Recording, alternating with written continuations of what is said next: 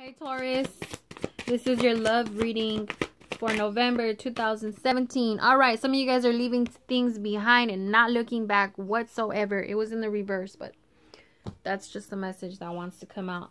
So, whether you're leaving things in the past and you're moving forward, so whether this is something good or something bad happened in your past, that you're just ready to move forward. Some of you guys are going to let go of this person and just be over and done with it, or you're gonna move forward with this person.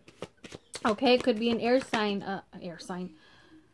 well, must be if I mentioned an air sign, a fire sign, Aries, Leo, or Sag. And then we have the Hierophant. So yeah, some of you guys, it has to do with marriage, you know, community, you know, coming together.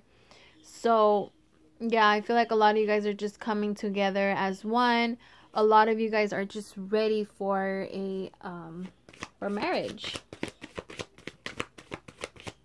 For marriage. For those who are not married, I feel like that's what you're looking forward to.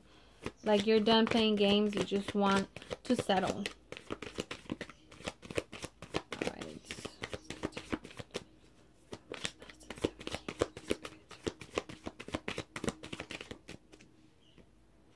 Okay, we have the Five of Swords. So, willing to change. Actually, no, not willing to change. That one actually has to do with, because I'm pulling clarifiers now. That has to do with working so hard and realizing that it's not what you expected.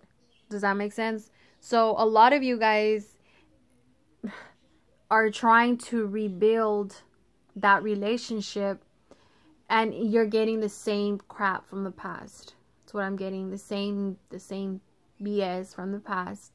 And some of you guys are ready again, are ready to take the next step with somebody, but you know, they're taking you as a joke, or I don't know, somebody's just not, like, it's not that serious. Okay, so on top of the Three of Wands is the Hangman and the Queen of Cups. Like, you're ready, Taurus. You're ready to move forward, be in a relationship, be happy, you know, commitment, and just ready. But I also see a little bit of fear of what is out there or what's next. There's just a little part of you that there's fear.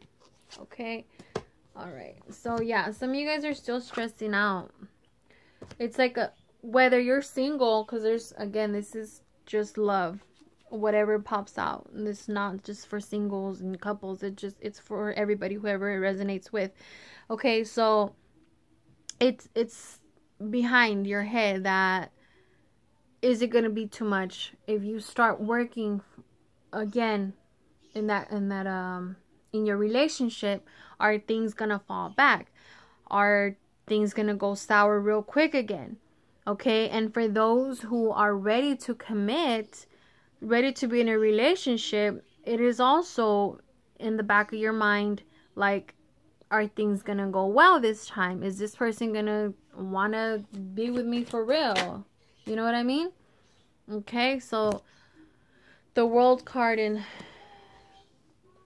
the reverse. Yeah, some of you guys are